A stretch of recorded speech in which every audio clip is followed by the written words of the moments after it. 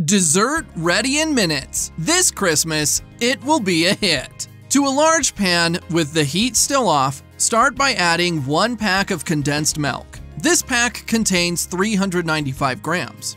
Also add 5 tablespoons of cornstarch. Using a spatula or spoon, mix it all together very well until the cornstarch fully dissolves. Next, add 3 egg yolks nicely stuffed. Also add 2 tablespoons of vanilla essence.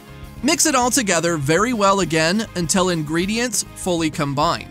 After that, add 1 liter of milk. You can use whole milk, semi-skimmed, or skimmed. Now turn the heat on medium-low and mix it all together very well into a smooth and uniform cream. For a better result, you can mix it with a whisk, just like I'm doing here. This is the right consistency, a smooth and uniform cream. You may now stop mixing it and turn off the heat. Next, pour all this cream into a nice glass baking dish. I'm using a 1.8 liter glass dish, but you can use a bigger one if you prefer. After that, let this cream cool down for a few minutes. Once the cream is cooler, add 15 chocolate sweets cut in half. Evenly spread them just like I'm doing here, making sure they cover the whole cream, then set aside. To a medium bowl, add 300 grams of semi-sweet chocolate, then melt this chocolate. For this process, I've microwaved it in 30-second intervals, always giving it a mix during these intervals until fully melted. I've poured 1 pack of table cream over this melted chocolate. This pack contains 200 grams. Using a spoon, mix it all together very well until ingredients fully combine.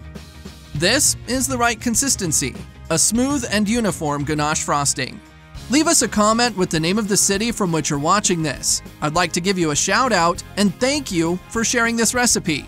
Now pour this ganache frosting all over those chocolate sweets in the glass dish, making sure to fully cover them.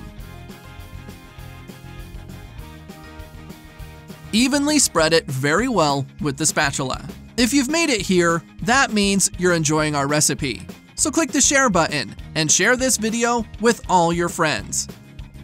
It won't cost you anything, but for us, it will make all the difference.